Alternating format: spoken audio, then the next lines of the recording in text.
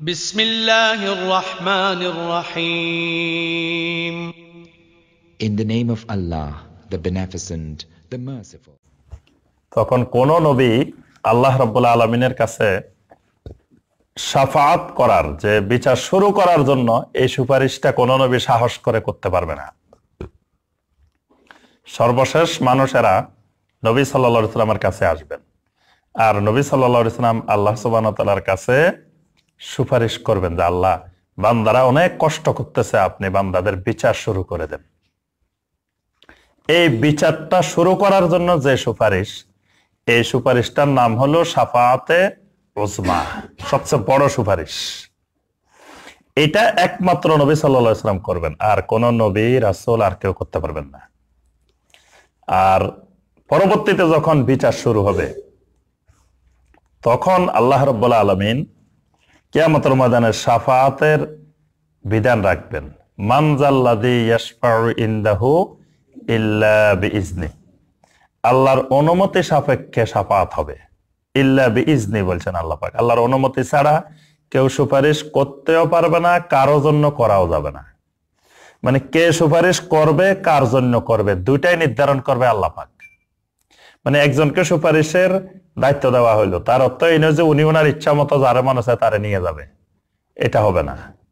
অর্থাৎ শাফাআত কারিও আল্লাহ পাক নির্ধারণ করবেন, শাফাআত কৃত কারা হবে, কার কার জন্য শাফাআত হবে, সেটাও আল্লাহ পাক নির্ধারণ করবেন।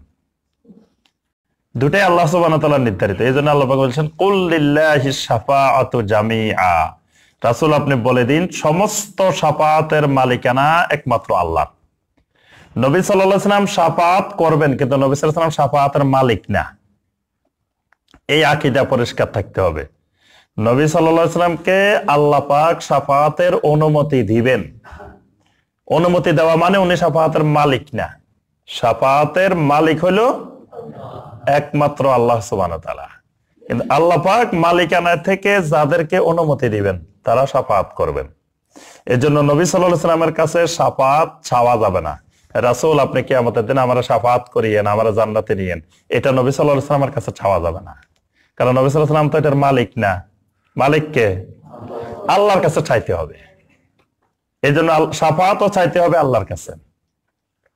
আর তবে নবী সাল্লাল্লাহু আলাইহি সাল্লাম শাফাআত করবেন আল্লাহ যাদেরকে অনুমতি দিবেন। শাফাআতের অনেকগুলো স্তর আছে, 7-8টা স্তরে যায় শাফাআত হবে।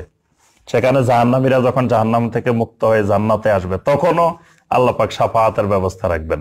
আল্লাহ পাক ফেরেশতাদেরকে দিয়ে শাফাআত করাবেন, নবী রাসূলদেরকে দিয়ে করাবেন, সিদ্দিকীনদেরকে দিয়ে করাবেন, শুহাদাদেরকে দিয়ে করাবেন, সালেহীনদেরকে দিয়ে করাবেন। অনেক স্তরে শাফাআত চলতে থাকবে। কিন্তু মূল বিষয় হলো শাফাআত কারিও নির্ধারণ করবেন আল্লাহ সুবহানাহু ওয়া তাআলা, কাদের জন্য শাফাআত করবেন সেটাও ঠিক করবেন আল্লাহ সুবহানাহু ওয়া তাআলা। এক ভাই প্রশ্ন করেছে, নবী সাল্লাল্লাহু আলাইহি ওয়াসাল্লাম কোরআনে এরকম কোন আয়াত আছে কি? নবী সাল্লাল্লাহু আলাইহি ওয়াসাল্লাম কিসের তৈরি, এটা কোরআনে কারিমের কোথাও নাই। প্রথম থেকে শেষ পর্যন্ত আলাদা করে সেপারেট করে যে মুহাম্মদ সাল্লাল্লাহু আলাইহি ওয়াসাল্লাম মাটির তৈরি, বা মুহাম্মদ সাল্লাল্লাহু আলাইহি ওয়াসাল্লাম নূরের তৈরি, বা মুহাম্মদ সাল্লাল্লাহু আলাইহি ওয়াসাল্লাম আগুনের তৈরি, এটা কোনোটাই নেই। তার অর্থ হইল নাই কেন যে মানুষকে আল্লাহ কিসের থেকে বানাইছে, এই কথা তো আল্লাহ স্পষ্ট বলেই দিয়েছেন। খলাকাল ইনসানা, আপনার সূরা আর রহমানের মধ্যে কি আছে? খলাকাল ইনসানা মিন সলসালিন কাল ফাখখার ওয়া খলাকাল জান্না মিন মারিজিম মিন নার। তাহলে জিনদেরকে বানাইছেন আগুন থেকে, মানুষ বানাইছেন মাটির থেকে, তারপর ফেরেশতাদেরকে বানাইছেন খলিকাতিল মালাইকাতু মিন নূরিন, ফেরেশতাদেরকে বানাইছেন নূর দিয়ে। তাহলে এখন ঠিক করেন নবী সাল্লাল্লাহু আলাইহি ওয়াসাল্লাম কি মানুষ না জিন না ফেরেশতা? নবী সাল্লাল্লাহু আলাইহি ওয়াসাল্লাম কি? তো মানুষ হলে এটা আবার বলতে হবে কেন মানুষ কিসের থেকে তৈরি, মুহাম্মদ সাল্লাল্লাহু আলাইহি ওয়াসাল্লাম কিসের থেকে তৈরি? এটা তো আর আলাদা বলার দরকার নেই। সব মানুষ যদি এক জিনিসের তৈরি হয়, তা আলাদা করে একজনের নাম তো বলার দরকার নেই।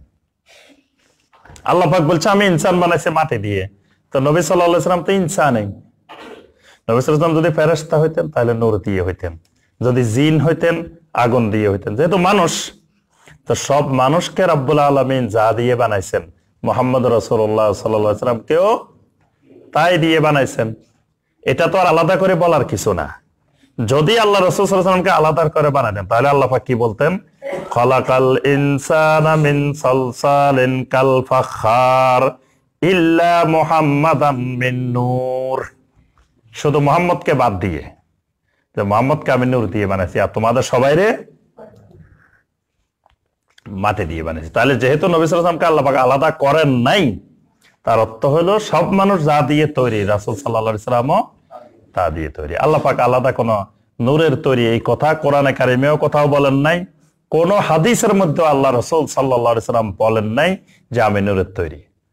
যে হাদিসগুলো বলা হয় এগুলো সব জাল হাদিস, সহিহ কোন হাদিস এই ব্যাপারে নাই। নবী সাল্লাল্লাহু আলাইহি ওয়াসাল্লামকে নূর বলা হয়েছে। এই নূরকে আবার কেউ কেউ নূরের তৈরি বানায় ফেলায়, মানে নিজের টানে আনি। আল্লাহ পাক বলছেন কাদ জাআকুম মিনাল্লাহি নূরুন ওয়া কিতাবুম মুবিন, আল্লাহর পক্ষ থেকে নূর আসছে, কিতাবে মুবিন আসছে। এখানে তো নূরের তৈরি আসছে আল্লাহ বলেন নাই। নূর তো কোরআন ও নূর, কোরআনকে আল্লাহ নূর বলছে।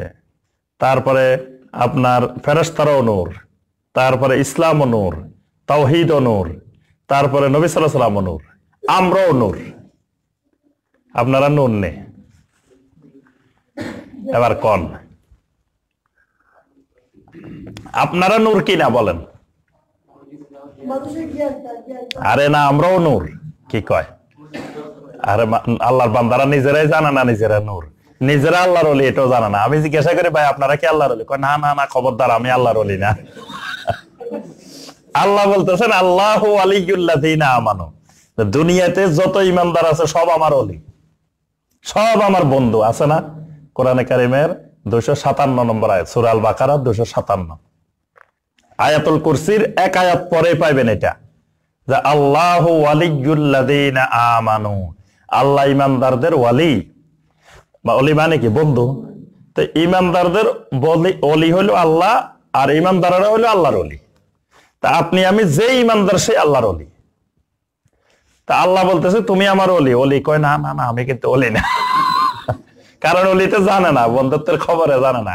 এই জন্য এলেমের কথা আল্লাহ বলছে, এলেম না হইলে ইমান আনা যায় না, এলেম লাগে। তো এখানে আপনি আমিও নূর।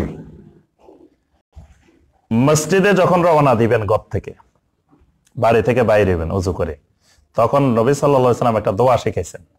এই দোয়াটা পড়তে পড়তে মসজিদে যাবেন। দোয়াটা কি? আল্লাহুম্মা জাআল ফি কলবি নূরা ওয়া ফি লিসানি নূরা ওয়া ফি সামঈ নূরা ওয়া ফি বাসারি নূরা ওয়া মিন ফাওকি নূরা ওয়া মিন তাহতি নূরা ওয়া আন ইয়ামিনি নূরা ওয়া আন শিমালি নূরা আল্লাহুম্মা জাআলনি নূরা ওয়া জাআলনি নূরা। সুবহানাল্লাহ। এই দোয়া পড়তে পড়তে মসজিদে আসবেন। এই দোয়ার অর্থ কি? আল্লাহুম্মা জাআল ফি কলবি নূরা, হে আল্লাহ আমার কলবের ভিতরে নূর দিয়ে দাও। ওয়া ফি লিসানি নূরা, আমার লিসানের মধ্যে, আমার ভাষার মধ্যে, আমার কথার মধ্যে নূর দিয়ে দাও। হে আল্লাহ আমার কানের মধ্যে নূর দিয়ে দাও, আমার চোখের মধ্যে নূর দিয়ে দাও, আমার উপরে নূর দিয়ে দাও, আমার নিচের থেকে নূর দিয়ে দাও, আমার ডাইনে নূর দিয়ে দাও, বাম থেকে নূর দিয়ে দাও। আল্লাহ চারিদিক থেকে আমার উপরে নূর দাও। ওয়া জাআলনি নূরা, হে আল্লাহ আমার পুরো শরীরকে তুমি নূর বানিয়ে দাও। এই দোয়া করতে করতে মসজিদে আসবেন। তাহলে আপনি দোয়া করতে করতে একদিন দুদিন, একদিনও কি কবুল হয় নাই? 100 দিন করছেন, একদিনও কবুল হবে না? তো কবুল হলে তো আপনি পুরাটাই নূর, আপনার পুরো বডি নূর। তা আপনিও তো নূরের তৈরি, আমরাও তো নূরের তৈরি। কি বলেন? কথা কয় না? আমরাও তো নূর। তার অর্থ কি আমরা কি ফেরেশতা হয়ে গেছি? এই জন্য মানে আল্লাহ পাক কোরআনে কারিমে নবী সাল্লাল্লাহু আলাইহি ওয়াসাল্লামকে নূর বলছেন, নূরের তৈরি বলেন নাই। ওই নূরের আয়াতকে টানে নিয়ে কেউ কেউ বলেন যে কয় যে কোরআনে আল্লাহ কইছে নূরের তৈরি।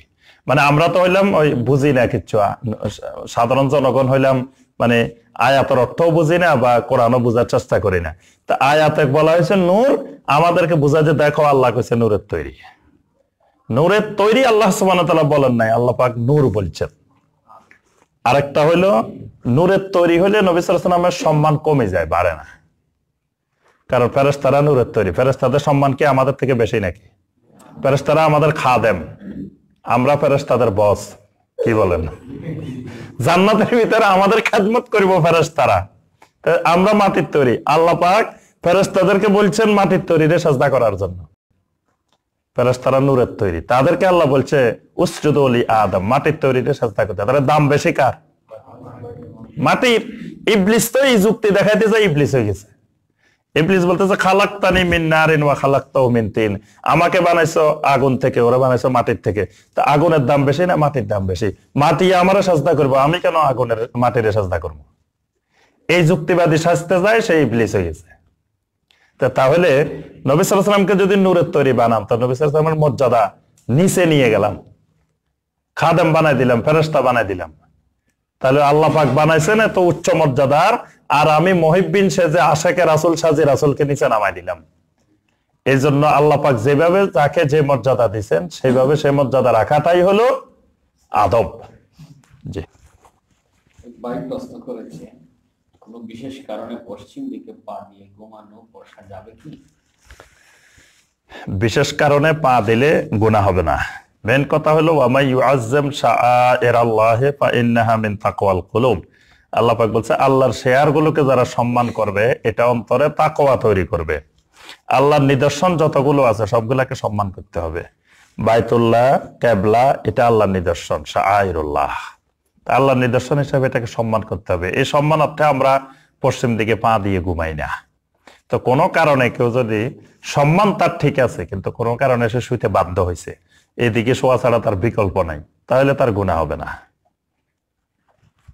ভাই প্রশ্ন করেছে, আমার বাসায় হিন্দি বাংলা সিরিয়াল সব সময় চলে, নিষেধ করলে বা কঠোর হলে সংসারে অশান্তি সৃষ্টি হয়, সেক্ষেত্রে আমি কি করব? প্রথম কথা হলো, এই হিন্দি সিরিয়াল চলার কারণ হলো আপনি বিয়ে করার সময় দিনদার পাত্রী খোঁজেন নাই। দোষ আপনার, দোষ হিন্দি সিরিয়ালের না। আপনি যদি বিয়ে করার সময় এমন পাত্রী খুঁজতেন যে পাত্রী হিন্দি সিরিয়াল দেখে না, যে পাত্রী কোরআন তেলাওয়াত করে, যে পাত্রী পর্দাশীল দিনদার, তাহলে আপনাকে এখন আর এই অশান্তিতে থাকা লাগতো না। এই জন্য প্রথমেই বিয়ে করার আগেই খুঁজতে হবে যে দিন। নবী সাল্লাল্লাহু আলাইহি ওয়াসাল্লাম এই জন্য বলছেন যে পৃথিবীতে মানুষ চারটা জিনিস দেখে বিয়ে করে। কেউ সম্পদ দেখে বিয়ে করে, কেউ সুন্দর দেখে বিয়ে করে, কেউ বংশ দেখে বিয়ে করে, কেউ দিন দেখে বিয়ে করে। তো নবী সাল্লাল্লাহু আলাইহি ওয়াসাল্লাম বলছেন যে ফাজফুর বিজাতি দিন তারেবাত ইয়াদাক, দিন দেখে বিয়ে করো, আল্লাহ পাক তোমার দুই হাতকে সন্তুষ্ট করে দিবেন। সুবহানাল্লাহ। অর্থাৎ তোমার জীবনটা, দাম্পত্য জীবনটা আল্লাহ তোমার সুখী করে দিবেন। এই জন্য বিয়ে করার সময় দিন দেখে বিয়ে করতে হবে। দিন দেখে বিয়ে করলাম না, পরে আফসোস করলে কাজ হবে না। আর যেই মেয়েটা 10 বছর বয়স থেকে পর্দা করে নাই, তাকে এনে যখন আপনি বিয়ের পর পর্দা করাতে চাইবেন, তার কাছে এটা মনে হবে অনেক কঠিন কাজ, কারণ সে এটা তো অভ্যস্ত হয় নাই। সে ছোটবেলা থেকে ওই সিরিয়াল দেখে দেখে বড় হয়েছে, তো সে এসে এখন হঠাৎ করে সে ছাড়তে পারবে না। এই জন্য আগে থেকেই দেখবেন। আর যদি এখন দেখা হয় নাই, ভুল হয়ে গেছে, এখন কথা হলো সুন্দরভাবে দাওয়াত দেন, তাকে বুঝান, আল্লাহর কাছে তাহাজ্জুদ পড়ে দোয়া করেন। আবার এমন করিয়েন না যে ভাবিও দেখতেছে, আপনি যে পাশে দিয়ে বসে দেখলেন, তাহলে আর দাওয়াতে কাজ হবে না। এই জন্য আপনি সুন্দরভাবে দাওয়াত দিবেন। আর একটা বিষয় হলো তাহাজ্জুদের সময় আল্লাহর কাছে দোয়া করবেন। খালি তারে শাসন করবেন, বলবেন, ধমক দিবেন, কাজ হবে না দাওয়াতে। দাওয়াতের সফলতা নির্ভর করে ইখলাসের উপরে। আপনি কত সুন্দর বক্তৃতা দিলেন, কত সুন্দর বয়ান করলেন, এটা মুখ্য না। এটার থেকে মুখ্য হলো দায়ীর ইখলাস। আগে অনেক ওলামায়ে কেরাম ছিল, দেখতেন একটা কথা বললে ওই কথার তাসিরে হাজার হাজার মানুষ পরিবর্তন হয়ে যেত। এখন দেখা যায় 3 ঘন্টা ওয়াজ করলেও মানুষ একটা পরিবর্তন হয় না। কারণ কি? ওই আগের যারা বক্তা ছিলেন তাদের মধ্যে যে ইখলাস ছিল, তারা যেই খালেস নিয়তে দাওয়াত দিতে আসতেন, এখন ওই খালেস নিয়তে দাওয়াত দিতে আসে না। এজন্য দাওয়াতের রেজাল্টটা নির্ভর করে ইখলাসের উপরে। এজন্য আপনি আমি স্ত্রীকে, সন্তানকে সালেহীন বানাইতে চাই, কুররাতে আইন বানাইতে চাই। আল্লাহ পাক দোয়া শিখিয়ে দিয়েছেন, রব্বানা হাবলানা মিন আসওয়াজিনা ওয়া যুররিয়াতিনা কুররাতা আয়ুনি ওয়াজআলনা লিল মুত্তাকিনা ইমামা। এই দোয়াটা যেই সময়গুলোতে দোয়া কবুল হয়, যেই জায়গাগুলোতে দোয়া কবুল হয়, সময় মতো লাগাই দিবেন। মানে সময়ের এক ফোঁট, অসময়ের, আপনি সময় মতো যদি লাগাই দিতে পারেন কাজে যাব, আপনি কল্পনাই করতে পারবেন না। যেমন 2 খুতবার মাঝখানে দোয়া কবুল হয়, দোয়া কবুলের সময় ইমাম সাহেব, খতিব সাহেব বসছে, আপনি এই ফাঁকেতে দোয়াটা করে ফেলান, দেখবেন এই সময়, এই অল্প সময়ের মধ্যে করতে হবে, বসবে আর উঠবে, এর ভিতরে আপনি দোয়াটা করে ফেলতে হবে, আল্লাহ পাক কবুল করে ফেলতে পারেন। শেষ রাত্রিতে তাহাজ্জুদের সময় উঠে আপনি সন্তানের জন্য, স্ত্রীর জন্য চোখের পানি পেলে দোয়া করেন, এই 2 ফোঁটা চোখের পানি দেখবেন যে অনেক কাজে লাগবে। কিভাবে পরিবর্তন হয়ে যাবে আপনি কল্পনাই করতে পারবেন না। এইভাবে দোয়া করবেন আর দাওয়াত দিতে থাকবেন। জি, এক ভাই প্রশ্ন করেছেন, পারিবারিক, সামাজিক ও কর্মক্ষেত্রে যখন দেখি অন্যায় অমানবিক কাজ চলছে মনে খুব কষ্ট পাই, সেক্ষেত্রে আমার করণীয় কি? জি, আলহামদুলিল্লাহ, মনে কষ্ট পাওয়া এটাই স্বাভাবিক একজন মুমিন হিসাবে। মুমিন যখন সমাজে দিন বিরোধী কাজ দেখবে, অন্যায় দেখবে, জুলুম দেখবে, তার অন্তরে যদি কষ্টই না পায় তো তার ইমানে নাই। যার ইমান আছে সে কষ্ট পাবেই। কষ্ট পাইলে কি করতে হবে, এই ব্যাপারে আল্লাহ রাসূল সাল্লাল্লাহু আলাইহি ওয়াসাল্লাম আমাদেরকে নির্দেশনা দিয়েছেন। মান রাআ মিনকুম মুনকারান ফালিয়ুগাইয়িরহু বিয়াদিহি। তখন আমি যে কষ্ট পাইতেছি মনে, তার 3টা অবস্থা হইতে পারে। একটা অবস্থা হলো আমি প্রশাসনিক কোনো দায়িত্বে আছি, দায়িত্বে থাকার কারণে আমি যখন দেখলাম, তো ফালিয়ুগাইয়িরহু বিয়াদিহি, নবী সাল্লাল্লাহু আলাইহি ওয়াসাল্লাম বলেন তোমার ক্ষমতা প্রয়োগ করে, তোমার দায়িত্বের প্রশাসনিক পাওয়ার প্রয়োগ করে তুমি এটা বন্ধ করো। যেমন ওমর বিন আব্দুল আজিজ রাহিমাহুল্লাহ, খোলাফায়ে রাশেদিনের পরে তিনি সমাজে যত অন্যায় অপকর্ম দেখছিলেন তিনি ক্ষমতায় বসে দূর করছেন। এটা হলো যারা ওইরকম প্রভাব আছে, ওই প্রভাব নাই। এখন এমন আছে আমি মুখ দিয়ে বলতে পারি, নবী সাল্লাল্লাহু আলাইহি ওয়াসাল্লাম বলেন ফাবিলিসানিহি, তোমার মুখ দিয়ে বলো, বক্তৃতার মধ্যে বলো, আলোচনার মধ্যে বলো, লেকচারের মধ্যে বলো, বলার দ্বারা আস্তে আস্তে সমাজ থেকে এগুলো দূর হবে। তাও সামর্থ্য নাই তো পাবে কালবিহি, তাহলে তোমার অন্তর দিয়ে কৌশল ঠিক করো যে কিভাবে এই জুলুম থেকে মুক্তি পাওয়া যায়। যেমন নবী সাল্লাল্লাহু আলাইহি ওয়াসাল্লাম নবুয়তের আগে তিনি যখন সমাজের এই অবস্থা দেখতেছিলেন, কিভাবে এই সমাজকে মুক্ত করা যায়, জুলুম মুক্ত করা যায়, অন্যায় মুক্ত করা যায়, এজন্য নবী সাল্লাল্লাহু আলাইহি ওয়াসাল্লাম সেই জাবালে নূরের হেরা গুহার মধ্যে চলে গেছেন। সেখানে বসে বসে কৌশল অবলম্বন করতেছিলেন, চিন্তা করতেছিলেন যে কোন পদ্ধতি প্রয়োগ করে এই মক্কা মুকাররমার মানুষকে শিরক মুক্ত করা যায়, জুলুম মুক্ত করা যায়, সেই কাজটা করতে হবে বসে বসে। যার পক্ষে যতটুকু সম্ভব, আল্লাহ পাক সম্ভবের বাহিরে আল্লাহ পাক কাউকে পাকড়াও করবেন না। লা ইউকাল্লিফুল্লাহু নাফসান ইল্লা বুসআহা, সামর্থ্যের বাইরে আল্লাহ পাক কাউকে ধরবেন না। যাকে আল্লাহ যতটুকু সামর্থ্য দিয়েছেন সেই আলোকে চেষ্টা করতে হবে। প্রশ্ন করেছেন, নামাজে উমরি কাজা কি জায়েজ? যদি জায়েজ না হয় তবে কেন, দলিল কি? সুন্দর কথা বলছেন। তো ওমরে কাজার কথা হইল যে ওমরে কাজা ইসলামে নাই, তো এখন এটা দলিল কি? ওই এই কথাটা আমি সব জায়গায় বলি যে আজকে মুসলিম উম্মার মধ্যে মূর্খতা এত বিস্তার লাভ করছে, মানে দলিল কে দেখাবে, দলিল কি কে দিবে, এটাই আমরা ভুলে গেছি। যিনি বলবে ওমরা কাজা নাই তার কোনো দলিল দেওয়া লাগবে না, দলিল নাই বলেই নাই। যিনি বলবেন যে ওমরা কাজা আছে তিনি দলিল দিবেন, এই দলিলটা কে দেখাবে এটাই আমরা ভুলে গেছি। আমি সবসময় বলি না যে বাড়ি এটা আমার না, আমি বললাম যে ভাই যে এখানে সামনে যে সুন্দর বাড়িটা দেখতেছেন এই বাড়ি এটা আমার না, এটা জামাল ভাইয়ের বাড়ি। তা আপনারা সবাই কইলেন যে শায়েখ আপনার যে বাড়ি এটা যে বলছেন আপনার না, আপনি দলিল দেখাই যান। তা আমার কাছে দলিল আছে, তা আমি দলিল কোথা থেকে দেখাবো? কিন্তু জামাল ভাইয়ের বাড়ি, জামাল ভাইয়ের কাছে দলিল, খতিয়ান, ফজদা সব আছে, আছে না? তাহলে জামাল ভাই যদি বলেন যে জামাল ভাই বাড়ি এটা যে আপনার, দলিল দেখান, উনি সব দেখাইতে পারবো। কিন্তু আমি এখানে আজকে বেড়াইতে আসছি, এখানে ওনার বাড়িতে ছিলাম, আমি কইলাম যে না বাড়ি এটা আমার না, আমি মেহমান হিসেবে রয়েছি, আপনারা কোন যে না আপনার যে বাড়ি এটা না, দলিল দেখান। তো দলিল আমি পাবো কই? তো এখন উমরাতুল কাজা নাই, এটা দলিল আমি কোথা থেকে দেখাবো? এটা তো দলিলে নাই। দলিল নাই বলে বলছি যে উমরায় কাজা নাই। কেউ যদি বলেন যে না উমরায় কাজা আছে, দলিল দেখাবেন তিনি, কারণ এবাদত করতে হলে দলিল লাগে। তো উমরায় কাজা পালন না করলে দলিল নাই, লাগবে না, দলিলও লাগবে না। যিনি পালন করবেন উনাকে দলিল দেখাইতে হবে। যদি এটা থাকতো, একটা সূত্র মনে রাখবেন, যদি উমরাতুল কাজা নামে মানে নামাজের উমরে কাজা যদি থাকতো, তাহলে এত মুহাদ্দিসিনে কেরাম এতগুলো হাদিসের কিতাব লিখছেন। সহিহ আল বুখারী, সহিহ মুসলিম, জামিআত তিরমিজি, আবু দাউদ, নাসাই, ইবনে মাজাহ, মুসনাদ ইমাম আহমদ, মুয়াত্তা ইমাম মালিক, মুসান্নাফে ইবনে আবি শাইবা, মুসান্নাফে আব্দুর রাজ্জাক, তবারানি, কতগুলো হাদিসের কিতাব আছে। একটা হাদিসের কিতাবে একটা বাব, একটা অধ্যায় উমরে কাজার উপরে নাই। এবাদত যতগুলো আছে ইসলামের সমস্ত এবাদতের উপরে অধ্যায় আছে, দেখবেন মুহাদ্দিসেরা একটা অধ্যায় কায়েম করছেন। আর যেটা এবাদত না, এটার উপরে কোনো বাব নাই, অধ্যায় নাই। তো যদি এটা এবাদত হইতো, তাহলে মুহাদ্দিসিনে কেরাম এটার উপরে একটা বাব, একটা অধ্যায় কায়েম করতেন, পরিচ্ছেদ কায়েম করতেন, করে এটার নাম দিতেন উমরায় কাজার অধ্যায়। সেখানে দুই একটা হাদিস পাওয়া যেত। অধ্যায়ও নাই, হাদিসও নাই, তো দলিল থাকবে কোথা থেকে? এই জন্য এটা উমরে কাজা নামে কোনো কিছু ইসলামে নাই।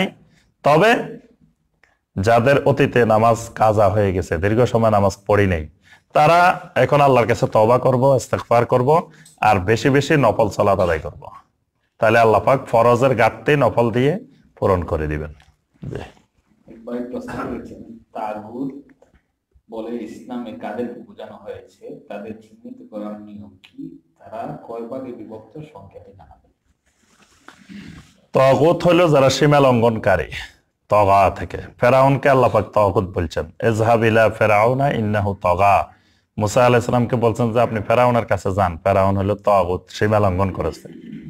তাগুত মানে হলো মা ইউবাদু মিন দুনিল্লাহি ওয়া হুয়া রাদিন, আল্লাহকে ছাড়া যার ইবাদত করা হয় আর সে ইবাদত পেয়ে সে নিজে সন্তুষ্ট, এর নাম হলো তাগুত। যেমন কিছু কিছু লোকের ইবাদত করে কিন্তু উনি সন্তুষ্ট না। যেমন ঈসা আলাইহিস সালামের ইবাদত করে লোকেরা পৃথিবীতে। ঈসা আলাইহিস সালাম যদি বেঁচে থাকতেন, দুনিয়াতে থাকতেন, এদেরকে সব মারি সব করে ফেলতেন, করতেন না? ঈসা আলাইহিস সালামকে লোকদেরকে বলছেন তোমরা আমার ইবাদত করো, কিন্তু লোকেরা ঈসা আলাইহিস সালামের ইবাদত করে। তাহলে ঈসা আলাইহিস সালামের ইবাদত করার কারণে এখানে ঈসা আলাইহিস সালাম তাগুত না। কিন্তু লোকেরা ফেরাউনের ইবাদত করত, ফেরাউন রাজি ছিল, সন্তুষ্ট ছিল, সে চাইতো লোকেরা আমার ইবাদত করুক। এই জন্য আল্লাহ পাক ফেরাউনকে তাগুত বলছেন। ইবলিস হলো তাগুত। ইবলিস চায় লোকেরা আল্লাহর ইবাদত না করে তার ইবাদত করুক। এই জাতীয় যত মানুষ, জিন, যারা চায় যে মানুষ আমার ইবাদত করুক, এরা হলো তাগুত। আরেকটা তাগুতের বৈশিষ্ট্য হলো কাফেরেরা নিজেরা মানে না, কিন্তু তাগুত নিজেও মানে না, আরেকজনকেও মানতে দেয় না। মানে নিজেও আল্লাহর দিন মানবে না, আরেকজনকেও মানতে দিবে না, এদেরকে বলা হয় তাগুত। তা আপনি এই সূত্র দিয়ে চিহ্নিত করবেন সমাজে কারা কারা আছে, তাহলে তাগুত বের হয়ে যাবে। জি।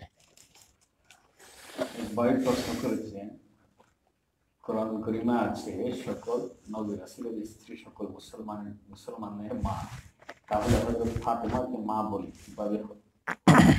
মা বললে কিভাবে হবে? এটা কি গুনাহ হবে? সকল নবী রাসূলের স্ত্রী মা এটা আসে নাই। শুধু আমাদের নবী সাল্লাল্লাহু আলাইহি ওয়াসাল্লামের স্ত্রীদেরকে আল্লাহ পাক বলছেন মুমিনদের মা, আমাদের আম্মা। তো নবী সাল্লাল্লাহু আলাইহি ওয়াসাল্লামের স্ত্রী যারা ছিলেন তারা সবাই আমাদের মা। ফাতেমা রাদিয়াল্লাহু তাআলা আনহা আমাদের মা না, তিনি আমাদের বোন। ইন্নামাল মুমিনুনা ইখওয়া, সমস্ত মুমিনেরা ভাই বোন। তো তিনি আমাদের বোন, তাকে মা বলা এটা ভুল, এবং এটা আসছে শিয়াদের থেকে। শিয়ারা পাক পাঞ্জাতনে বিশ্বাসী। পাক পাঞ্জাতন একটি শিরকি আকীদা। পাক পাঞ্জাতন মানে 5 জন পাক, আল্লাহ পাক, রাসূলে পাক, আলীয়ে পাক, ফাতেমা পাক, তারপর হাসানে পাক, হুসাইনে পাক। এই 5টা পাক, এই 5টা পাক মিলে পাক পাঞ্জাতন। পাঞ্জাতন মানে 5, পাক মানে 5 জন পাক। রাসূল সাল্লাল্লাহু আলাইহি ওয়াসাল্লাম, আলী, ফাতেমা, হাসান, হুসাইন, এই 5 জনকে নিয়ে পাক পাঞ্জাতন। এই জন্য অনেক জায়গায় দেখবেন ক্যালেন্ডারে এরকম হাত একটা আঁকা আছে, আঙ্গুল 5টা দেওয়া আছে। পাক পাঞ্জাতনে আমাদের দেশের অনেক ভাই পাক পাঞ্জাতনে বিশ্বাসী। এটা একটা শিরকি আকীদা। তো এটা শিয়াদের আবিষ্কার। তারা এই ফাতেমাকেও পাক বানাইছে, পাক থেকে এবার তারা মাসুম বানাইছে, মাসুম থেকে তারা মা বানাইছে। তো আমাদের দেশে অনেকে না বুঝে ফাতেমা রাদিয়াল্লাহু তাআলা আনহাকে মা বলেন। তো মূর্খতার কারণে না বুঝে যদি বলেন তাহলে আল্লাহ মাফ করে দিবেন, কিন্তু জেনে বুঝেও যদি তিনি মা বলেন তাহলে তিনি ওহির পরিবর্তনকারী। ওহি বলতেছে নবীর স্ত্রীরা মা, তার বাহিরেও আমি মা বানাইলাম, তাহলে তার কঠিন গুনাহ হবে, তার ঈমানও চলে যাওয়ার সম্ভাবনা আছে যদি জেনে বুঝে ফাতেমা রাদিয়াল্লাহু তাআলা আনহাকে মা বলেন। আমি ওই যে একটা কথা সবসময় বলি, একদিন একজনকে আমি জিজ্ঞাসা করছিলাম যে মা বলেন কেন, তো উনি বলে যে ফাতেমা রাদিয়াল্লাহু তাআলা আনহা একজন সম্মানিতা মহিলা, উনারে বোন বললে কেমন দেখা যায়, মা বললে সম্মান বাড়ি যায়। আমি বলছি যে তাহলে স্ত্রীকেও মা বলেন, বাড়িতে যায় আম্মা ডাকেন, নাম ধরে ডাকলে তো কেমন দেখা যায়, তাহলে স্ত্রীরও সম্মান বাড়ি যাব। যার যতটুকু সম্মান থাকে ততটুকু সম্মান দেওয়াটাই হইলো আদব। স্ত্রী স্ত্রীর ক্ষেত্রে সম্মানিত, মা মায়ের ক্ষেত্রে সম্মানিত, বোন বোনের ক্ষেত্রে সম্মানিত। তো ঠিক একইভাবে আল্লাহ পাক যাকে যে মর্যাদা দিয়েছেন সেই মর্যাদায় রাখতে হবে। জি, ভাই প্রশ্ন করেছে অবাধ্য স্ত্রীর ব্যাপারে ইসলামের নির্দেশনা কি, এক্ষেত্রে স্বামীর করণীয় কি? অবাধ্য স্ত্রীর বলতে অবাধ্য দুই ধরনের, একটা হলো দুনিয়াবি অবাধ্য আর একটা হলো দ্বীনি অবাধ্য। দ্বীনি অবাধ্য হলে এটার ব্যবস্থা আরো কঠোর, আর দুনিয়াবি হলেও স্বামী স্ত্রী যদি স্বামী স্ত্রীর কথা না শোনে তাহলে সমাজে পরিবারে সুন্দরভাবে বসবাস করা কঠিন। আর স্ত্রীর উপরে ফরজ স্বামীর অনুগত হওয়া, স্বামীর কথা শোনা। তবে স্বামী কোরআন সুন্নাহ বিরোধী নির্দেশ দিলে সেটা মানা যাবে না। তো এখন স্ত্রী অবাধ্য, অবাধ্য হলে প্রথমে তাকে নিজে চেষ্টা করতে হবে বাধ্য করার জন্য। আল্লাহ পাক অনেকগুলো পরামর্শ দিয়েছেন। আল্লাহ পাক বলছে তোমরা যদি এরকম স্ত্রীকে দেখো অবাধ্য, তখন তোমরা তাদেরকে ফাইজুহুন্না, ওয়াজ করবে, প্রথমে সুন্দর সুন্দর উপদেশ দিবা। উপদেশেও কাজ হচ্ছে না, ওয়াহজুরুহুন্না ফিল মাদাজে, বিছানা আলাদা করে দেখো, তাও হচ্ছে না। তারপরে ওয়াদরিবুহুন্না, সামান্য মৃদু প্রহার করো, তাও হচ্ছে না। তাহলে দুই পক্ষ মিলে সালিশের ব্যবস্থা করো, তাও হচ্ছে না। তারপরে গিয়ে এক তালাক দাও, তাও হচ্ছে না। তারপরে গিয়ে দ্বিতীয় তালাক দাও, তাও হচ্ছে না। তারপরে গিয়ে তৃতীয় তালাক দাও। এইভাবে মিনিমাম 1 বছর ধৈর্য ধরে কাজগুলো চালাই যেতে হবে। এরপরে 1 বছরের মধ্যে না হইলে বাস, এবার তার অবস্থা সে, আমার অবস্থা আমি, এই পন্থায় যেতে হবে। ভাই প্রশ্ন করেছেন মহানবী সাল্লাল্লাহু আলাইহি ওয়াসাল্লামের পিতামাতার ব্যাপারে কোরআন হাদিসে কি জানা যায়, জান্নাতি না জাহান্নাম? আচ্ছা শুনেন, এখানে এই কথাটা এখন ইদানিং দেখা যায় সব জায়গায় প্রশ্ন আসে, বিভিন্ন মাহফিলে গেলেও আসে, বিভিন্ন জায়গায় আসে। আমি এই কথাটা বারবার বলি যে নবী সাল্লাল্লাহু আলাইহি ওয়াসাল্লাম, আমার আব্বা আম্মা জান্নাতে গেলেও আমার লাভ কি, জাহান্নামে গেলে ক্ষতি কি, অসুবিধা আছে কিছু আমার? তো এটা নিয়ে খোঁচানোর দরকারটা কি? এটা যেমনে আছে চুপচাপ থাকুক, কারণ এটা খুব সেনসিটিভ বিষয়। এটা বলতে গেলে অনেকের মনে ব্যথা পায়, অনেকে বিভিন্ন ধরনের চিন্তা ভাবনা করে, অনেকে বিভিন্ন রকমের, মানে আমাদের সমাজে তো এর থেকে বড় বড় রোগ ব্যাধি রয়ে গেছে, এটা তো ছোটখাটো। এর থেকে বড় রোগের চিকিৎসা না করে ছোটটা দিয়ে শুরু করলে বিপদ আছে। তো এই জন্য আপনি যখনই বলবেন নবী সাল্লাল্লাহু আলাইহি ওয়াসাল্লামের আব্বা আম্মা জাহান্নামী, তখন অনেক ভাই আশিকে রাসূল ভাই বোনেরা আছেন, তারা খুব মনে ব্যথা পান। এজন্য তারা জাল হাদিস বানাইছে, কয় নবী সাল্লাল্লাহু আলাইহি ওয়াসাল্লামের নবুয়তের পরে নবী সাল্লাল্লাহু আলাইহি ওয়াসাল্লামের আম্মা আব্বারা নাকি আল্লাহ কবরের থেকে তুলি আনছে, তুলি আনি নবী সাল্লাল্লাহু আলাইহি ওয়াসাল্লামের কাছে ইসলাম গ্রহণ করাইছে। এই জাল হাদিসও বানাইছে বাংলাদেশে। তাই কত বড় ডাহা মিথ্যা কথা! এটা কোন হাদিসে আছে, কোথায় আছে যে নবী সাল্লাল্লাহু আলাইহি ওয়াসাল্লামের কাছে তুলি কবরের থেকে নিয়ে? তাহলে এই দুজনের আনতে পারলে আল্লাহ পাক তো জাহেলি যুগে সবগুলোরে তুলি আনি ইমানদার বানাইতে পারতো। এরকম কোন হাদিসে আসছে যে জাহেলি যুগে মরে গেছে, পরবর্তীতে আসে নবী সাল্লাল্লাহু আলাইহি ওয়াসাল্লামের কাছে ঈমান আনছে? এরকম কোন ঘটনা হাদিসে আসছে? কোন জায়গায় আসে না। কারণ কি, ওই যে নবী সাল্লাল্লাহু আলাইহি ওয়াসাল্লামের আব্বা আম্মা জাহান্নামী কইলে কেমন দেখা যায়, এই জন্য জাল হাদিসও বানাই ফেলছে। এই জন্য এই বিষয়টা বেশি আলোচনা করার দরকার নাই। এই জন্য এইসব বিষয় থেকে বিরত থাকা দরকার। সেগুলো সমাজে ইমানের আকীদার জন্য কোনো প্রয়োজন নাই, আমার দাওয়াতের জন্য প্রয়োজন নাই। এইগুলো তুলে তুলে খোঁচা দেওয়ার দরকার নেই। হিংসা বিদ্বেষ বাঁধবো, আপনি দাওয়াতের পরিবেশ নষ্ট হবে। এজন্য এটা সে যা মনে করে তাই মনে করুক। একদিন আমি এক মাহফিলে বলছি যে ওয়াইস আল কারনী রাহিমাহুল্লাহ, তিনি নবী সাল্লাল্লাহু আলাইহি ওয়াসাল্লামের জুব্বা পান নাই। জুব্বা পাইছে আব্দুল্লাহ বিন উবাই, মুনাফিকের লিডার। তাকে নবী সাল্লাল্লাহু আলাইহি ওয়াসাল্লামের জামা দিয়ে দাফন করা হয়েছে, কিন্তু তারপরেও সে জাহান্নামী হয়েছে। ওয়াইস আল কারনীকে নবী সাল্লাল্লাহু আলাইহি ওয়াসাল্লাম জুব্বা দিয়ে গেছেন, এরকম কোনো কথা কোনো হাদিসে আসে নাই। পরে ওই এলাকার মুরব্বীরা মিলে আমাকে সবাই মাহফিল শেষে কয় কি, কয় ওয়াইস করণী জুব্বা পায় নাই, পাইছে ডাকিরা। আমি তো বললাম যে মুরব্বীদেরকে, আচ্ছা শুনেন, ওয়াইস করণী যদি জুব্বা পায় তা আপনাদের লাভটা কি? আপনাদের কি জুব্বার নিচে করে সবাই জান্নাতে নিয়ে যাইব? আর জুব্বা পাইলো না, ধরেন তো, না পাইলে ক্ষতি কি? আল্লাহকে জিজ্ঞাসা করবো, এই মিয়া ওয়াইস করণী জুব্বা পাইলো না কেন? অথবা দিয়ে গেছে, তোমরা বাঙালিরা রাখে দিচ্ছ কেন? এরকম বলবো। তো তাহলে আপনার এটা নিয়ে তো মাথা ব্যথার দরকারটা কি, মাথা কামানোর দরকারটা কি? যেটা আমাদের দরকার সেগুলো নিয়ে মাথা কামানো দরকার, যেগুলো দরকার নাই এগুলো নিয়ে তো মাথা কামানোর দরকার নাই। এই জন্য নবী সাল্লাল্লাহু আলাইহি ওয়াসাল্লামের আব্বা আম্মা আল্লাহ পাক ইচ্ছা করলে ওনাদেরকে জান্নাতে দিয়ে দেখ, আমাদের কোনো আপত্তি নেই। আল্লাহ পাক জাহান্নামে দিক, তাও আমাদের কোনো আপত্তি নেই। এটা আল্লাহর ফয়সালা, আল্লাহ বুঝবো। এটা আমাদের চিন্তা ভাবনা গবেষণার দরকার নেই। জি। একবার প্রশ্ন করেছেন, বেশিরভাগ মহিলারা কোরআন তেলাওয়াত না করে ওজিফা তেলাওয়াত করে, এবং তারা বলে যে কোরআন করিম যেসব সূরার জায়গা হয়নি তা নাকি ওজিফা দেওয়া সমর্থন। সুন্দর কথা, এই কথা তো আর শুনি নাই, আজকে প্রথম শুনলাম। বলতে পারে, অনেক ঘরে দেখবেন যে কোরআনে কারিম তেলাওয়াত করে না, ওজিফা তেলাওয়াত করে। তবে ওজিফার মধ্যে যেগুলো কোরআনে কারিমের সূরা সেগুলো যদি তেলাওয়াত করে অসুবিধা নাই। তবে যদি মনে করে যে প্রতিদিন এই সূরা তেলাওয়াত করতে হবে, এগুলাই খালি ফজিলতের, এর বাহিরে বাকি কোরআনের তেলাওয়াত না করে, তাহলে সমস্যা আছে। তবে মাঝে মাঝে এসব সূরা তেলাওয়াত করলো, মাঝে মাঝে অন্য সূরা তেলাওয়াত করলো, তাহলে কোরআন তেলাওয়াতের ক্ষেত্রে অসুবিধা নেই। কিন্তু ওজিফার মধ্যে এমন এমন আজগবি কতগুলো দোয়া আছে, দোয়ায়ে গামজুল আরশ, তারপরে আরো কি কি দোয়া আছে, যে হ্যাঁ দোয়ায়ে তুনাজ্জিনা, অমুক দোয়া তমুক দোয়া, যেগুলো বানানো দোয়া, এগুলো পরে পরে যদি এরকম মনে করে যে কোরআনে জায়গা হয় না দেখি এখানে সন্নিবেশ করা হয়েছে ওজিফা, নাউজুবিল্লাহ, তাহলে তো ইমানে চলে যাবে।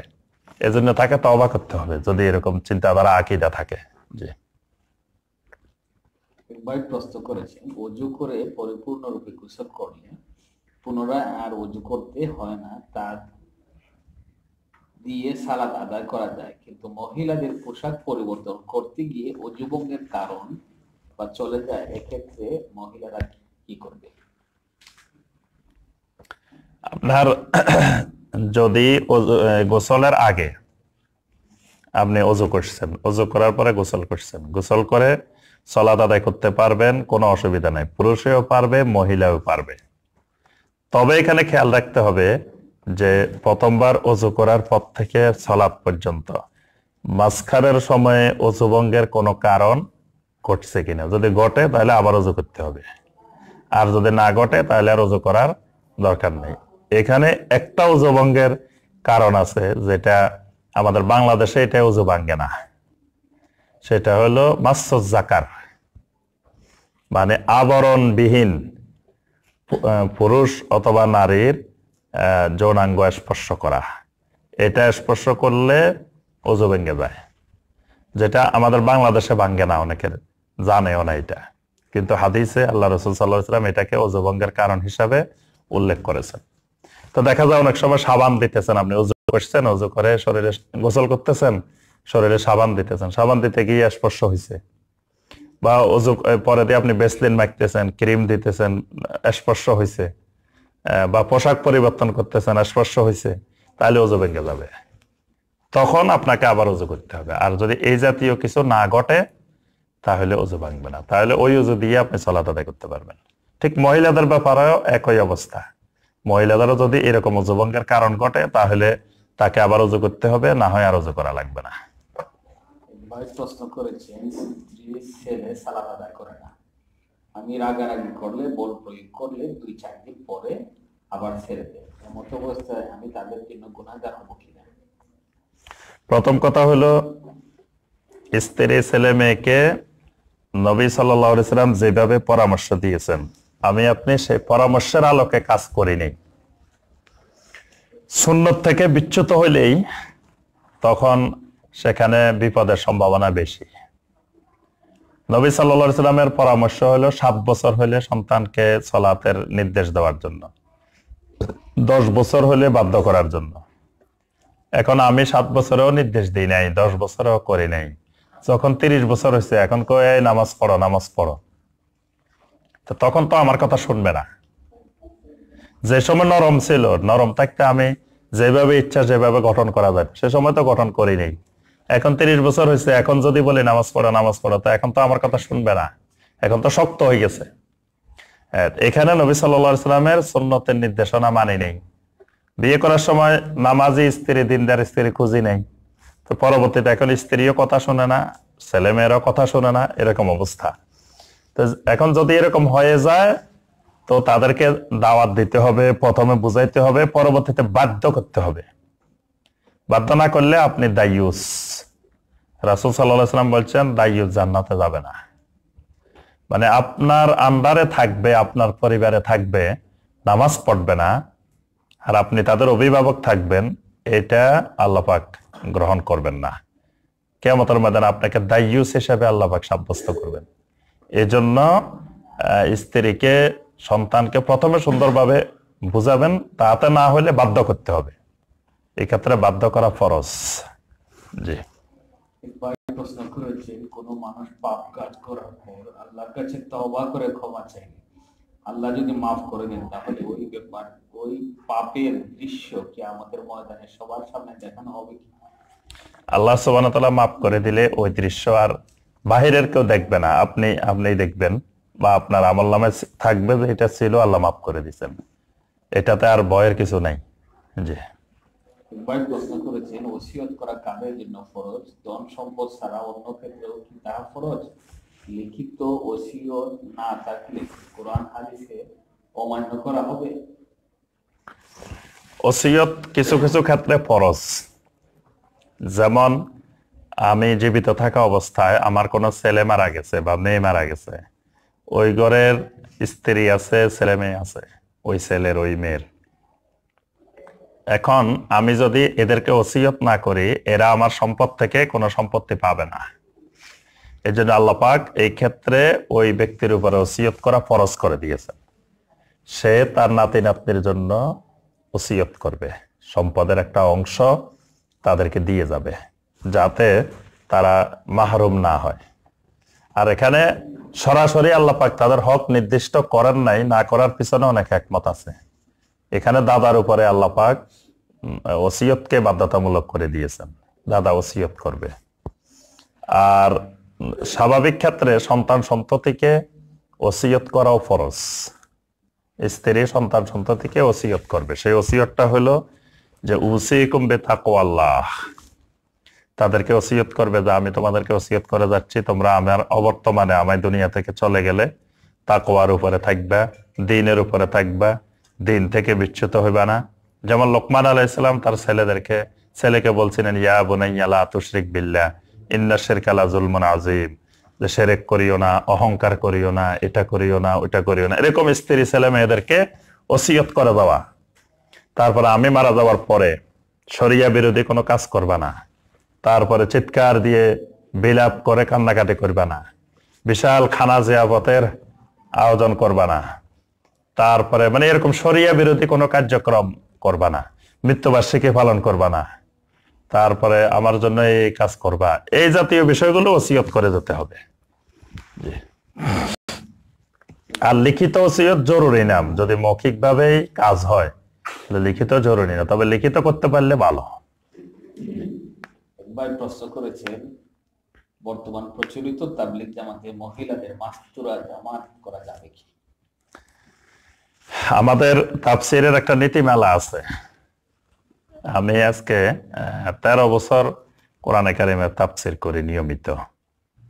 তো আমরা তাফসীরের কিছু নীতিমালা নির্ধারণ করে রেখেছি। সেটা হলো যে রাজনৈতিক অরাজনৈতিক কোন দলের পক্ষে বিপক্ষে আমরা সরাসরি কোনো কথা বলবো না, এবং কোন ব্যক্তি, কোন রাজনৈতিক ব্যক্তি, অরাজনৈতিক ব্যক্তি, কোন পীর সাহেব, কোন নেতা, এরকম কোন ব্যক্তিকে লক্ষ্য করেও ব্যক্তির পক্ষে বিপক্ষে আমরা সরাসরি কোনো বক্তব্য দিব না।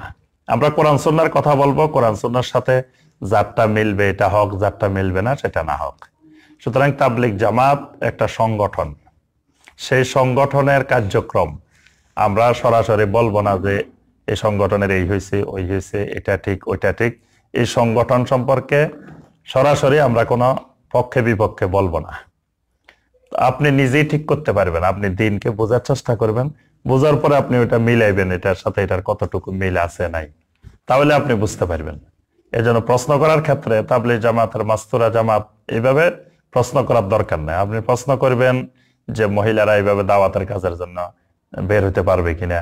এখন কোরআন সুন্নাহ যদি বলে যে পারবে না, তাহলে আপনি মিলাবেন ওখানে। কিন্তু সরাসরি ওই দলকে যখন আপনি বলবেন, তখন তারা মনে করবে যে আমরা ওই দলের বিরোধী। আমরা সবসময় কথা বলি, আমরা কোনো দলের বিরোধী না, কোনো ব্যক্তির বিরোধী না। আমরা বিরোধী কিসের? শিরক আর বেদাতের। আমরা কোনো পীর সাহেবের বিরোধী না, কোনো আলেম ওলামার বিরোধী না, কোনো দলের বিরোধী না। আমরা বিরোধী কিসের? শিরক আর বেদাতের। আমরা পক্ষে তাওহীদ আর সুন্নতের। তাওহীদ সুন্নত যার মধ্যে আছে, যেখানে আছে আমরাও সেখানে আছি। শিরক বেদাত যেখানে আছে, যার মধ্যে আছে, আমরা তার সাথে নাই। সেটা যেই দল হোক, যেই ব্যক্তি হোক, যেই পীর সাহেব হোক, যেই বুজুর্গ হোক, যেই হোক, এই নীতিমালার উপরে আমরা দাওয়াত দিই, নীতিমালার উপরে কাজ করি। তো এই জন্য এই বিষয়ে এভাবে বলা যাবে না। জি। এক ভাই প্রশ্ন করেছেন, বর্তমান ইবাদত বিমুখ সময়ে আমাদের পাড়ার মসজিদে এশার সালাতের পর অথবা রাতের যে কোনো সময়ে নিয়মিত জামাতের সহিত কিয়ামুল লাইল চালু করা যায় কি? এক্ষেত্রে আপনার না, নিয়মিত কিয়ামুল লাইল চালু করা যাবে না। জামাতের সাথে নিয়মিত কিয়ামুল লাইল আদায় করবেন, কিন্তু জামাতের সাথে চালু করা যাবে না। কারণ এটা নবী সাল্লাল্লাহু আলাইহি ওয়াসাল্লাম জামাতের সাথে নিয়মিত চালু করেন নাই, খোলাফায়ে রাশিদিন চালু করেন নাই।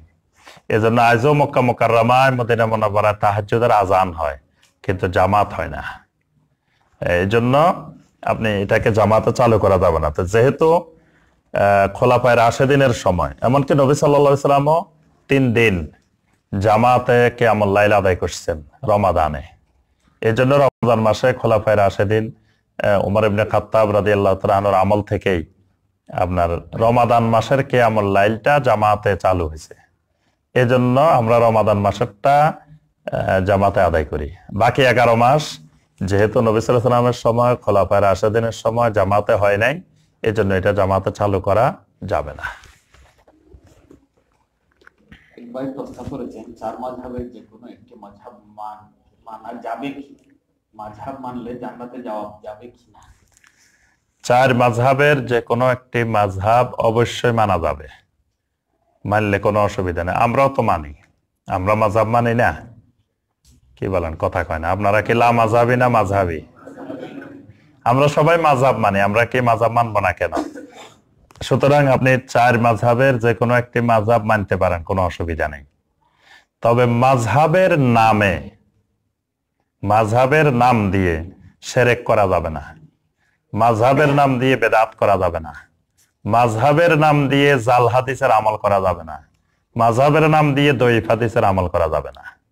আপনি হানাফি মাযহাবে মানার অসুবিধা নাই। হানাফি মাযহাব সহিহ হাদিস নির্ভর মাযহাব।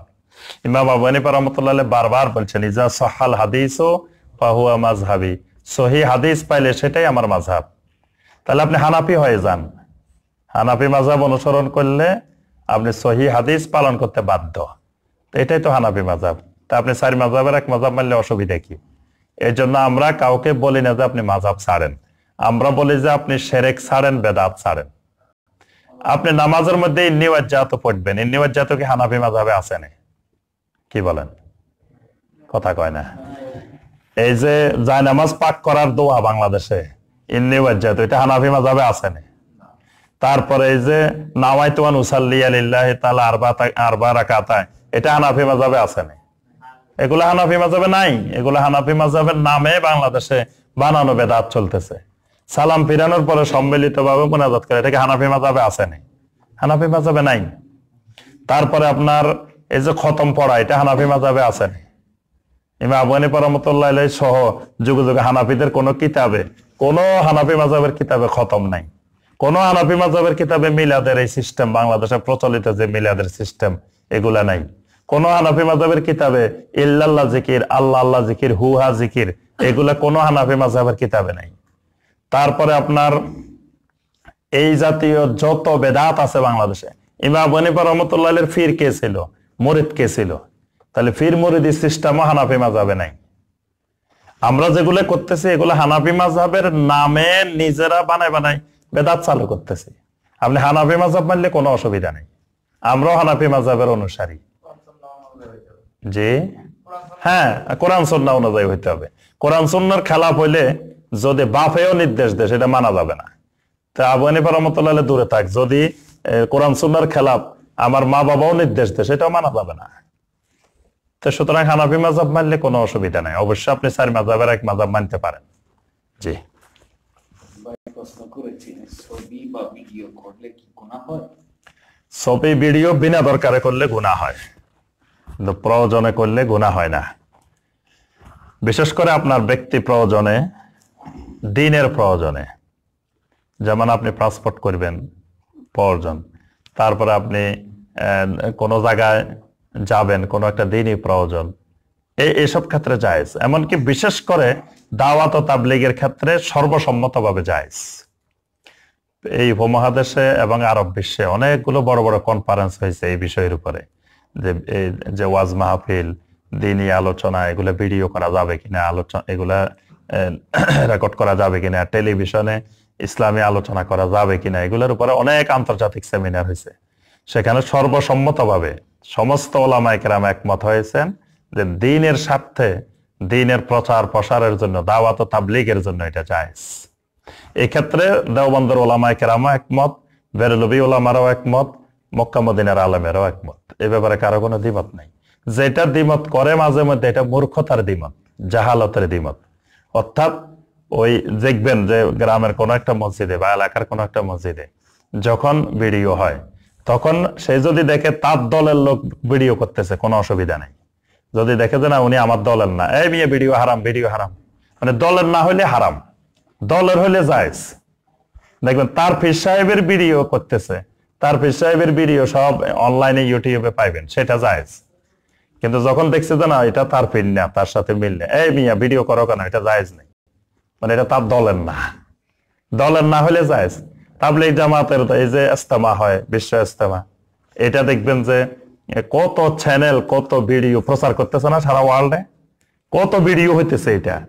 এবং আমাদের মহামান্য রাষ্ট্রপতি, মাননীয় প্রধানমন্ত্রী বঙ্গভবনে, গণভবনে ভিডিওর মাধ্যমে দোয়ায় অংশগ্রহণ করেন, বসে থাকেন, শুনতেছেন, করতেছেন না, সেটা জায়েজ। কিন্তু যখন ওই আপনি করবেন, এই মিয়া ভিডিও করতেছেন কেন, এটা জায়েজ নাই, এটা জায়েজ নেই, মানে এটা তার দলের না। মানে মুসলিমদের মধ্যে দলবাজি এমন আকার ধারণ করছে, দলবাজির কারণে ফতোয়ার পরিবর্তন হয়। মানে নিজের দলে করলে জায়েজ, আরেকজনে করলে জায়েজ, অথচ এটা সর্বসম্মতভাবে জায়েজ দাওয়াতের উদ্দেশ্যে। জি ভাই প্রশ্ন করেছেন, বিয়ের জন্য দিনদার মেয়ে চিনার উপায় কি? কি প্রশ্ন করা যায়? প্রশ্ন করে দিনদারি চিনার আলামত না। দিনদারি চিনতে হলে আপনি তার ফ্যামিলিগত খোঁজ খবর নিবেন, তার পরিবারে তার কি অবস্থা, পরিবারে পর্দা আছে কিনা, পরিবারে দিন আছে কিনা। আপনি একটা প্রশ্ন করে, পাঁচটা প্রশ্ন করে কি বুঝবেন যে হঠাৎ করে যায় দিনের? এটার ভালো করে খোঁজ খবর নিতে হবে, তাহলে আপনি দিনের ব্যাপারে খোঁজ খবর জানতে পারবেন। ইমান ভঙ্গের কারণ তো অনেকগুলা। আপনি ইমান ভঙ্গের কারণের জন্য আমাদের tafsirulquran.com এই ওয়েবসাইটে গিয়ে আপনি আমাদের আলোচনা আছে অনেকগুলো, 1 ঘন্টা 1.5 ঘন্টা করে, ওগুলা ভালো করে শুনে নিবেন। আর শাইখ বিন বাজ রাহিমাহুল্লাহর বই আছে, শাইখ সালেহ আল ফাওজান হাফেজাহুল্লাহর বই আছে এই যে ইমান ভঙ্গের কারণের উপরে, 200 পৃষ্ঠা 250 পৃষ্ঠার বড় বড় বই আছে, ইংলিশেও আছে, আরবিকেও আছে, আপনি অনলাইনেও পাইবেন। সেখান থেকে পড়ে নেওয়ার চেষ্টা করবেন ইনশাআল্লাহ। ভাই প্রশ্ন করেছেন মোবাইলে সেলফি তুললে কি গুনাহ হবে? বিনা প্রয়োজনে সেলফি তুললেও গুনাহ হবে। আমাদের মধ্যে বর্তমানে এটা অনেক ভাইয়ের মধ্যে রোগ হিসাবে দেখা দিছে, খালি সেলফি তোলে যে কোনো জায়গায়। আর শাইখদেরকে পাইলে তো কথাই নাই, খালি সেলফি তুলতে থাকে। এটাও কিন্তু গুনাহের কাজ। আপনি বিনা প্রয়োজন না আপনি তুলে গেলে ফেসবুকে দিবেন, ইয়াতে দিবেন, অমুক জায়গায় দিবেন, এটা কোনো প্রয়োজন না। এটা শরীর প্রয়োজনও না, দুনিয়াবি প্রয়োজনও না, দিনই প্রয়োজনও না। এই জন্য বিনা প্রয়োজনে এইভাবে তুললে গুনাহ হবে। কিন্তু সেটা প্রয়োজনের আলোকে হইলে আপনি একটা তুলতে পারেন। আপনি আরেক জায়গায় যাই বলবেন যে অমুক শাইখের সাথে আমার দেখা হয়েছে, এটা কি আপনার প্রয়োজন? দেখা হয়েছে, আলহামদুলিল্লাহ, এটা আল্লাহর কাছে রেকর্ড হয়ে গেছে। আপনি শাইখকে মহব্বত করেন, শাইখ আপনাকে মহব্বত করে, কিয়ামতের ময়দানে যাতে আপনার সাথে শাইখের সাথে হাসর হয়, দেখা হয়, এটা হলো লক্ষ্য উদ্দেশ্য। আপনি ছবি তুলে রাখলে কি হবে? ছবি তুলে প্রচার করা যায় আমার সাথে অমুক শাইখের দেখা হয়েছে, অমুকের দেখা হয়েছে, এটা যদি উদ্দেশ্য হয় তাহলে তো আপনার মধ্যে রিয়া ঢুকে গেছে আরো। জি জি, হ্যাঁ, এই জন্য এইভাবে এরকম না করাই উচিত।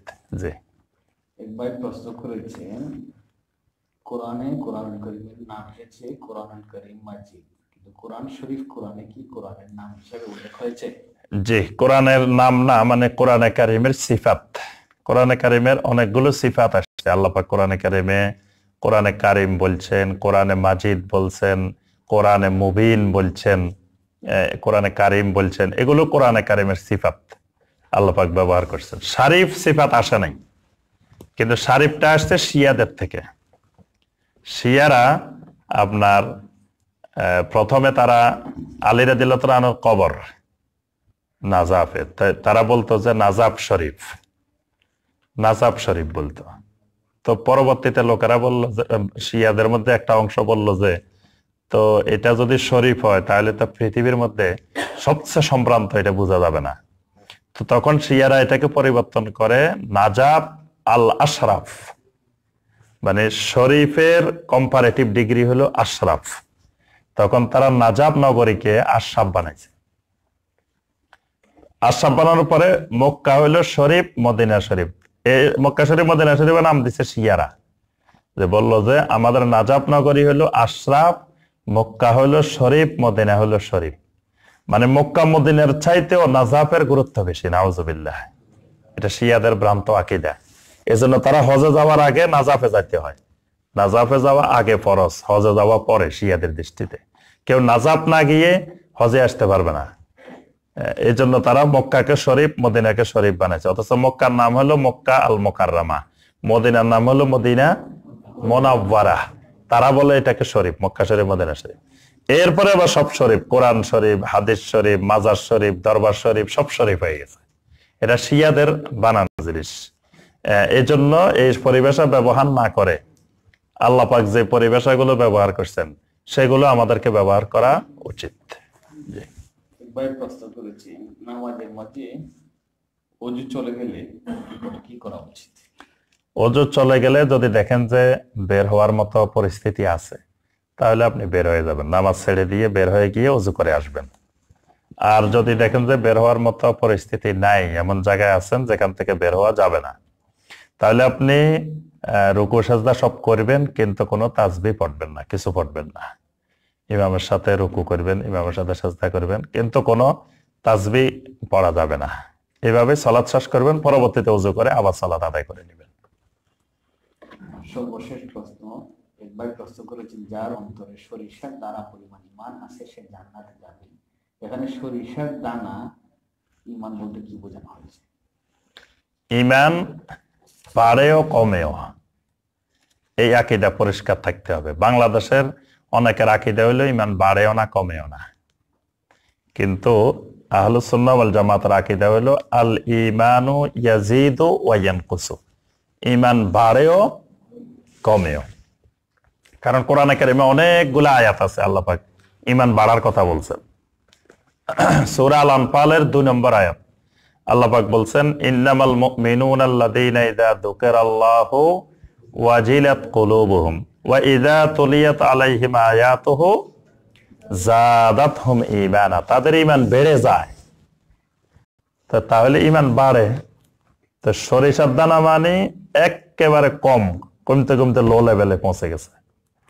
আর এই সরিষার দানা থেকে আস্তে আস্তে আস্তে আস্তে মানে বাড়ে, তাহলে ইমান বাড়েও কমেও। এরকম কম ইমান থাকলেও সে এক সময় জান্নাতে যাবে। তবে কম ইমান মানে আমাদের মতো এরকম ইমান না, মানে প্যারালাইজড ইমান না, আইসিইউর ইমান না, সুস্থ ইমান, তবে সুস্থর মধ্যে একটু দুর্বল। আমাদের ইমান তো বর্তমানে এত দুর্বল যে একবার আইসিইউতে চলে গেছে ইমান। ফজরের সময় শোয়া থেকে সোজা হইতে পারে না ইমান, ইমান বিছনার সাথে লেগে গেছে। তো যে ইমান এভাবে বিছনার সাথে আটকে গেছে, সোজা হইতে পারে না, এই ইমান জান্নাতে নিতে পারবে না। যদি তার ইমান থাকে তো ইমানের টানে সে উঠে যাবে, ইমানেই তাকে টানে তুলে ফেলবে, সে ইমানের টানে উঠতে বাধ্য হবে। আমাদের দেশে নামাজ না পড়লেও ইমান থাকে, নামাজ না পড়লেও ইমান কিন্তু খুব মজবুত থাকে, শক্ত থাকে। তো আমি নামাজ পড়ি না, কি হয়েছে, আমার ইমান কিন্তু ঠিক আছে, খুব মজবুত আছে।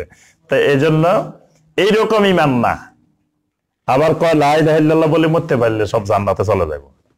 লা ইলাহা ইল্লাল্লাহ মরার আগে দিয়ে একবার বলে নিছেন, তার অর্থ আপনি জান্নাতে চলে যাবেন এমন না।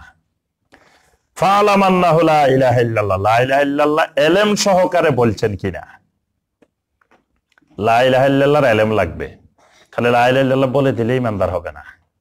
লা ইলাহা ইল্লাল্লাহ তো একটা মুশরিকও বলতে পারে, তাই বলে কি সে ইমানদার হয়ে যাবে? লা ইলাহা ইল্লাল্লাহর উসুল জানতে হবে, আহকাম জানতে হবে, আরকান জানতে হবে, কি কি কারণে লা ইলাহা ইল্লাল্লাহ ভেঙে যায় সেটা জানতে হবে। তারপরে লা ইলাহা ইল্লাল্লাহ বললে, এটাকে রাসূল সাল্লাল্লাহু আলাইহি ওয়াসাল্লাম বলছেন মান কানা আখিরা কালামিহি লা ইলাহা ইল্লাল্লাহ, আখির কালাম যার হবে লা ইলাহা ইল্লাল্লাহ দাখালাল জান্নাহ, সে জান্নাতে যাবে।